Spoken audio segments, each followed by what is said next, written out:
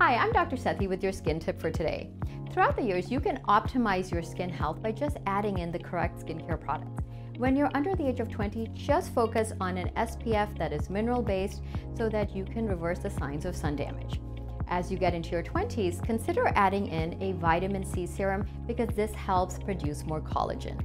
In your 40s, you are naturally going to be able to make less collagen. So adding in a retinol at that stage would be perfect because it increases your skin cell turnover and makes your skin behave like it did when in its younger years.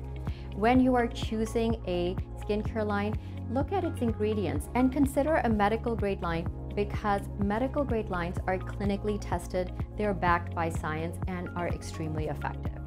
If you want to learn more about skincare or skin treatments, you can always listen to my podcast, The Skin Report, or go to my website, skinbydrsethi.com.